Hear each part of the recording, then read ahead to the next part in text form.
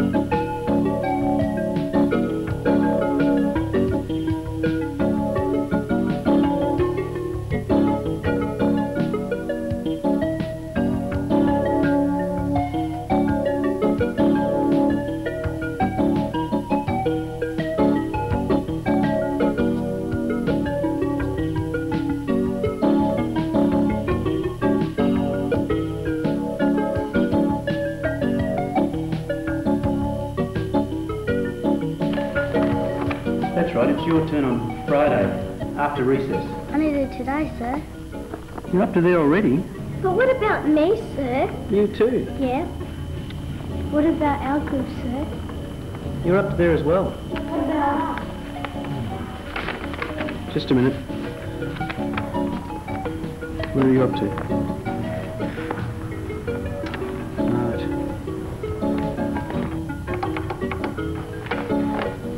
Yes, it's your turn on Tuesday, is it? All right, sir. Okay. How's it going, Anne? Well... It's not, is it? Not really. But I just can't seem to cope with one computer in the room. Not another walkathon. Oh, no.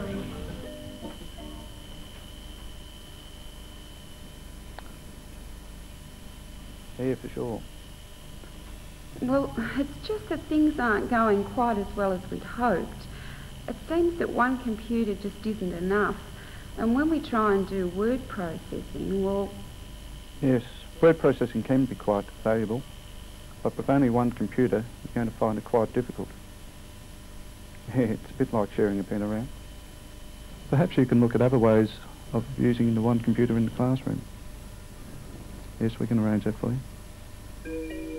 This is it. According to Terry, they do amazing things here with just one computer. And they don't even withdraw the kids. Great. No more walkathons. I wonder how they do it. Come and have a seat. Well, as I was saying before, here we try to integrate the computer into the whole curriculum rather than isolate it in a special computer room. Oh, well, that's where we have ours. Yes, many people seem to start like that, but after play I'll show you how we've tackled the problem in the classroom. Great.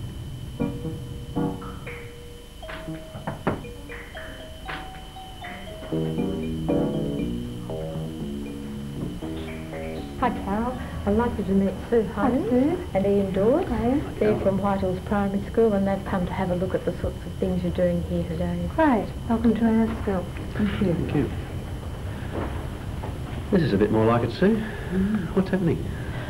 Well, this is fairly typical of many of our classrooms, and you'll notice that the computer is just another resource for the kids to use in much the same way as they'd use books or cassettes or musical instruments or whatever. It does, however, have a vital role to play in thematic work, where we use adventure games as a motivational resource. Games, but they can play Pac-Man at home. Well, adventure games are interactive fiction, much the same as choose-your-own-adventure books. You'll notice if you have a look around that the theme we're doing here is crime, And when we were doing the initial preparation and planning, we found that a software package called Where in the World is Carmen Sandiego was really, really good and fitted in very well. I think Carol can probably tell you a bit more about that. Well, we chose to use adventure games for a number of reasons, and some of them being that they stimulate and motivate the kids in much the same way as excursions. We feel they're effective in exploiting their imagination in the world of fantasy.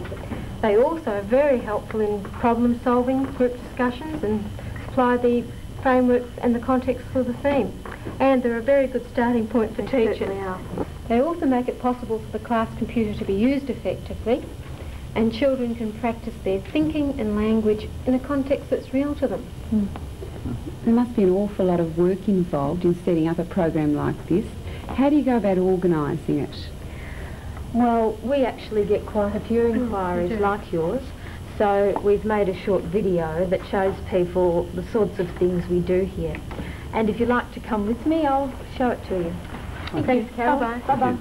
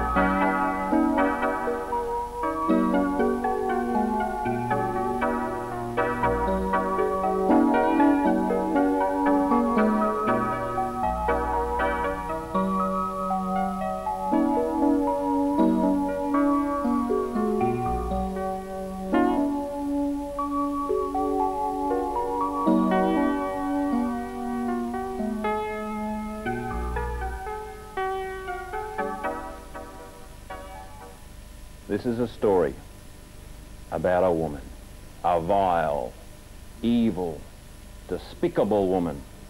A woman so bad that I can't tell you about some of the things she's done.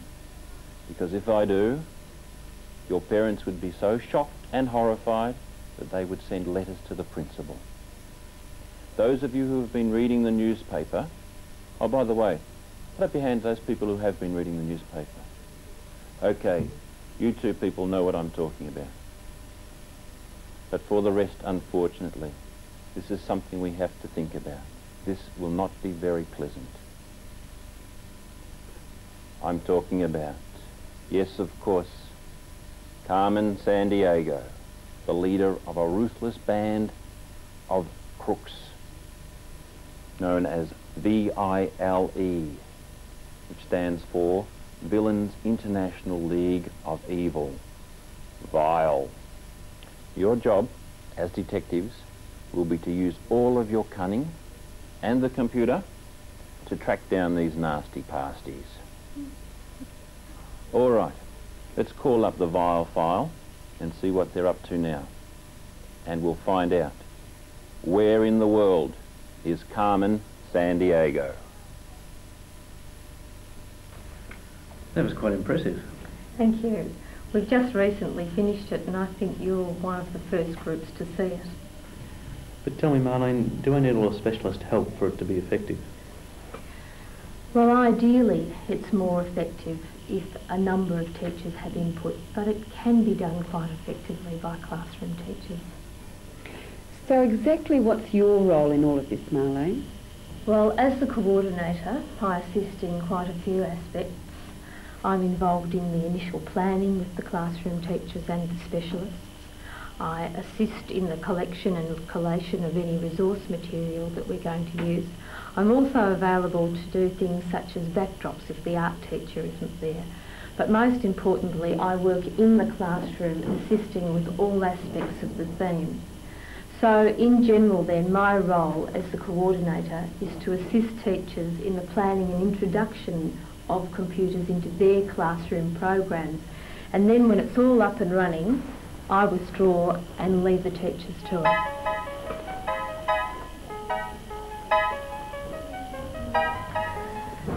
And they're the sorts of things that we've found to be very effective. But in what sort of ways have you found that kids' learning has improved? Well, in a number of ways, but I suppose the most important thing is that children are very, very highly motivated. The other thing we've found is that we can exploit the child's imagination and sense of fantasy, and therefore they become more involved in the learning environment and the whole learning process. With the adventure games, of course, children have a definite meaning or a reason for doing all of the other activities. The whole process also promotes self-evaluation. Well, with that, and I think Sue and Ian are suitably impressed. Very much so. Oh, that's good. But the important thing for us is that adventure games help us to integrate all of the other subject areas into the whole curriculum. Don't you agree? Certainly do. Please have a wander around the classroom, have a look at what the children are doing. Thank you.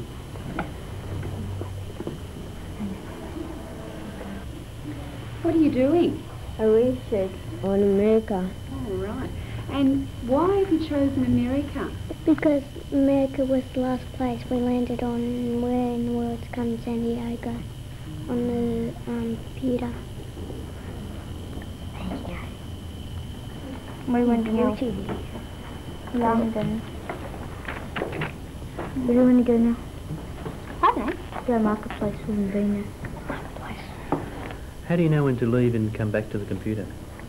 When you finish the booklet, you have to come back. Like, if you land in a country, you have to get the booklet, and if the booklet's out, if someone else is working on a booklet, you get a different booklet. Right. And when you finish it, you come back on the computer. How do you decide which one you're going to do? Like investigate? Yeah. I have location clues. Yeah, location clues. Mexican food. It says up there. Look, past Eddie, he was one of the things, Mexican food. You put pictures down.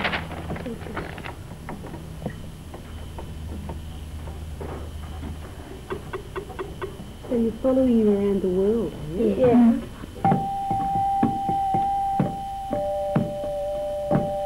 What country are you doing? Thailand. Oh, right. Is that where you landed in the game? Yeah. Right.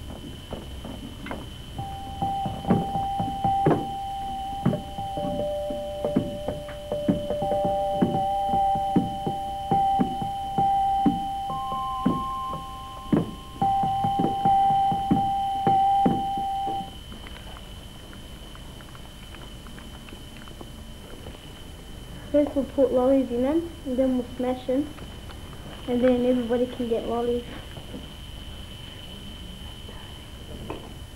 Why are you making pancakes? How does that fit in with the adventure games? Oh, because we landed on France, and it's one of our projects what we have to do. Right. And what happens to the story when it's finished? We show it to the class and the teachers. Right. So what do you do when you've finished, writing your story with Egypt? We go on the computer. And what the computer tells you somewhere new to go? No, we type in something, and if we catch the criminal, we keep on going, and he gets in jail. Oh. and then we stop and we go into, we land in the land. We investigate now and catch her. I know where she is. She's supposed to